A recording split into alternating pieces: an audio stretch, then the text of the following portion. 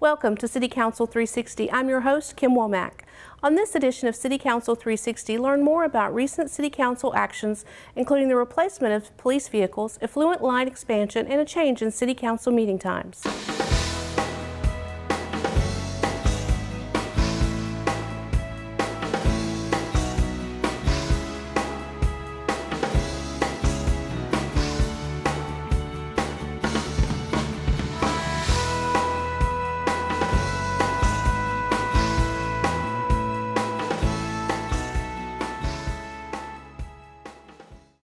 With Ford Motor Company no longer producing the traditional police sedan, the Corpus Christi Police Department has chosen to integrate the Chevrolet Tahoe into the fleet due to a number of features and overall value.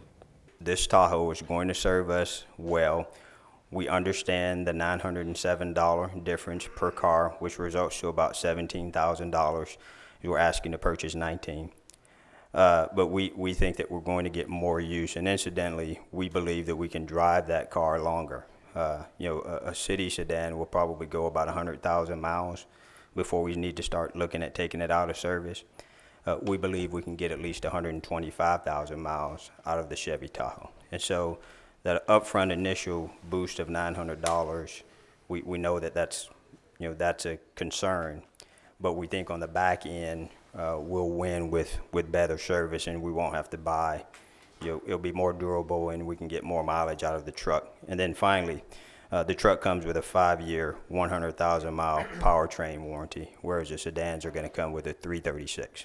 So we believe that by purchasing the Tahoes is going to be a better purchase. For the public's sake, I'm really glad that you went through that thoroughly. It sounds like it's a good fit for you to do your job right. Yes, and protect the citizens, and frankly for us to be able to get a higher percentage of trade-in value on it, and in the back end we'll have a net positive as opposed to the sedan. So thank you for that. Another action taken recently by the City Council is the expansion of the effluent water system on the south side of Corpus Christi.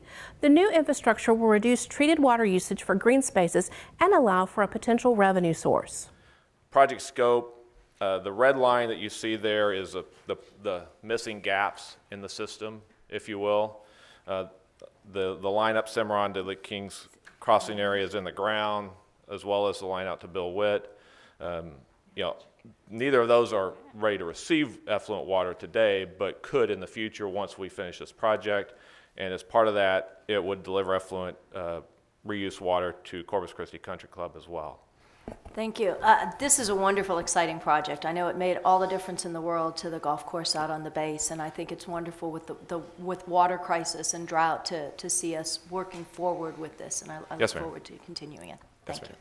The final action we'll look at today is the approval to move City Council meeting times from noon to 11:30 a.m. Item 20 is a request by the mayor to change the meeting start time from 12 noon to 11:30.